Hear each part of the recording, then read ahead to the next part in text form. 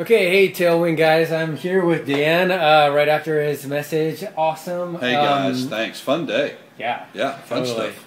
Totally. I think a lot of us are really thinking through the things that you mentioned because most of us, especially those of us online that are in America, we don't tend to think of ourselves as rich. We don't.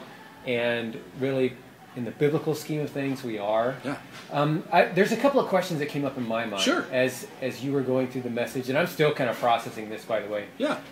Where does saving come into this whole thing of trust? Well, Scripture talks about saving. It's very, very clear. But I think the point of saving is saving for the rainy day, saving for margin to be able to be generous, saving for future and retirement. Those things make sense. Saving my stuff so I can buy more and more and do bigger and bigger, I don't know if that's quite the biblical idea. Remember Jesus said one time, told a parable about a guy who had barns full of things he had saved and stored, and then he died. Right. And his stuff didn't do him a bit of good. So he'd saved all this stuff for the end, and the end came years earlier than he thought it would. No problem with saving. It's about motive. It's about why am I doing that. If I'm saving to create margin, that's a pretty cool thing. Okay, so like I think a lot of people then would say, all right, I'm poor in trust.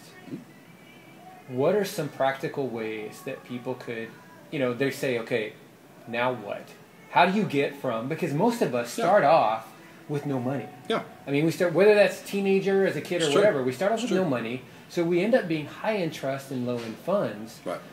And somewhere along the line that switched happens. Money catches up and trust fades. So how do you recapture the trust without losing your cash? Well, I think the first thing is you recognize you've made the switch. You know, that one's going up and one's going down. That's what we talked about today.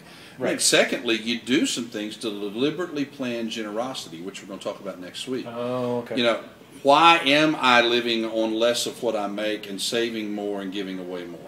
A great percentage of people have used for years is spend 80%, save 10%, give 10%. Mary and I have been giving away 20% of what we make for years because we love putting in a margin where if JMO is hurting this month, we can help JMO. So I think the point is start margining in, and we're going to be talking about that the next couple of weeks. Generosity next week, margin the third week of this series. So I'm just going to say, come back and we'll talk about it. All right. Thanks, Dan, for your time. We're going to go discuss this some more. Cool. That is that. We will see you in the chat. JMO's crazy.